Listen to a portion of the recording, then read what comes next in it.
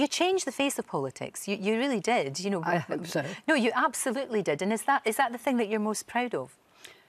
No, I think two things I'm most proud of probably. One is comprehensive schools. Right. Even now, very controversial.